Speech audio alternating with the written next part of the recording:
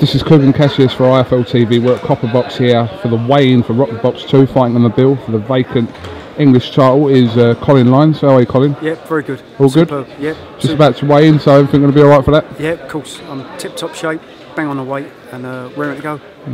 Bradley Skeete, up-and-coming prospect for a couple of years now. What do you make of him as a fighter? Yeah, he's good. He's unbeaten. He's got youth on his side.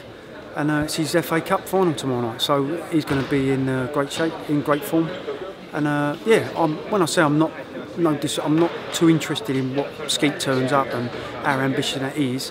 This is all about me, and I feel great, and I'm ready to really sort of go to task tomorrow night and prove that I'm still up there, and I want that Lonsdale belt. I want to get up there amongst the big names again. You had a fight since you defeated Junior Weir, didn't you? At York earlier on in the year, wasn't it? Yeah. So where are you at this stage of your career at the moment? Where do you feel you obviously want another crack at getting that British back? I'm still. I mean, a lot of people are saying last hurrah, but I'm not looking at it like that at all. I know that I can't have any more slip-ups, and I don't intend to slip up anymore. I've learned so much over the years from my mistakes and losses.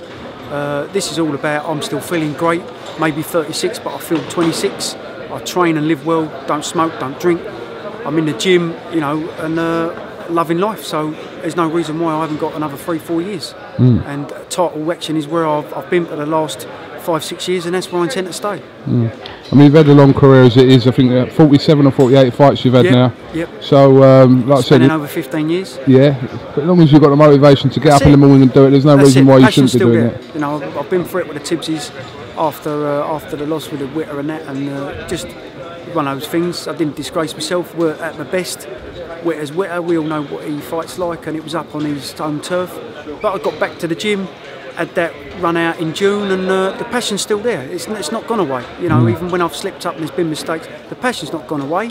I've just had to sort of grit my teeth, get back in the gym, learn from mistakes, and push on again. And I'll prove again tomorrow that here I am again. Someone who you beat for the British title, Lee Purdy fights for the European title at the end of this year. So that could be interesting for next year, couldn't it? Yeah. It's just, well, I don't get bitter about these things. It's boxing. Branko pulls out for whatever reason, and Purdy gets the shot. He's with Eddie Hearn, Matchroom like 100% with him and managed by him, and you know, so good luck to him. I hope he does win. If he wins, then the title is in Britain, and we can get it on with each other again. You know, and British fighters, them Italians, when they get hold of these belts, they seem to keep them in Italy, and it's hard to get a sniff at it. But you know, let's hope Purdy does do the business against Bundu, who is a hell of a fighter. I know Bundu is. I've been watching him for a couple of years. Let's hope Purdy goes out there and gives it to him and brings the title home for us. All right, Colin, thanks for all to IFL TV, and good luck tomorrow night. Cheers. Thank you, mate. Thank you.